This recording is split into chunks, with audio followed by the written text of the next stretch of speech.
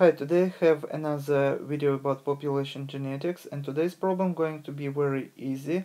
I believe that most of you would be able to solve this problem without any problem, but still I know that for some of you this problem might be cause some confusion, and before I will give you the answer, I want to explain this problem in every detail possible. So I want to start with the problem itself. So here is a question. In a large population of bonobos, the frequency of the recessive allele is initially 0.1. There is no migration and no selection. What is the frequency of the dominant allele? And assume that there are two alleles of this gene. And in order to find frequencies of the phenotypes and genotypes of the particular gene pool, we use Hardy Weinberg formula. So frequencies we can find using this formula, where p squared plus 2pq plus q squared equals to 1.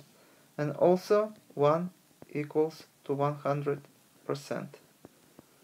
And in this formula, p squared stands for the homozygous dominant genotype, 2pq stands for the frequency of the heterozygous, and q squared stands for the frequency of the homozygous recessive alleles.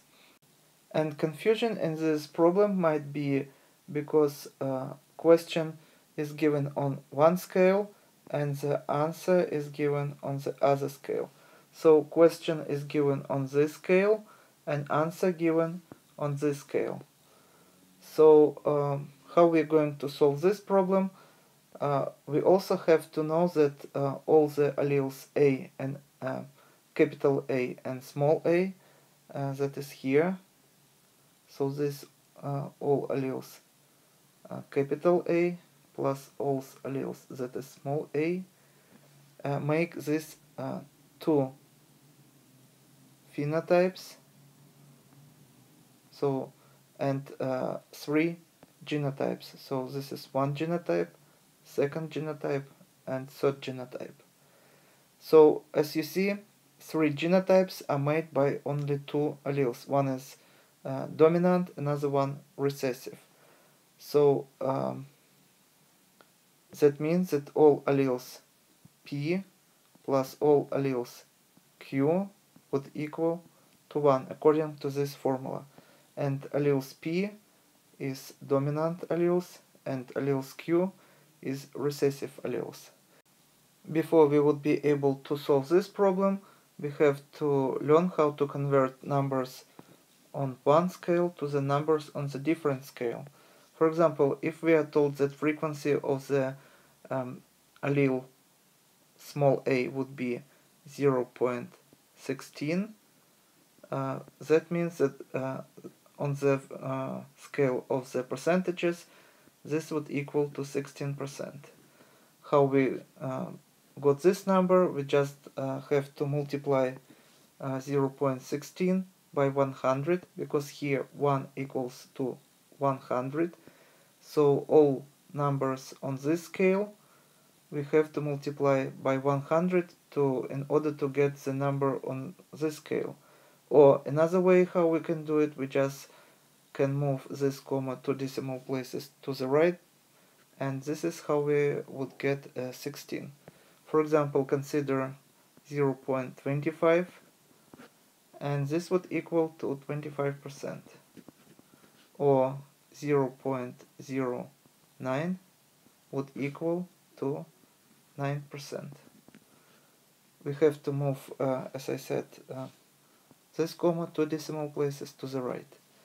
And for example, 0.1 would equal to 10%.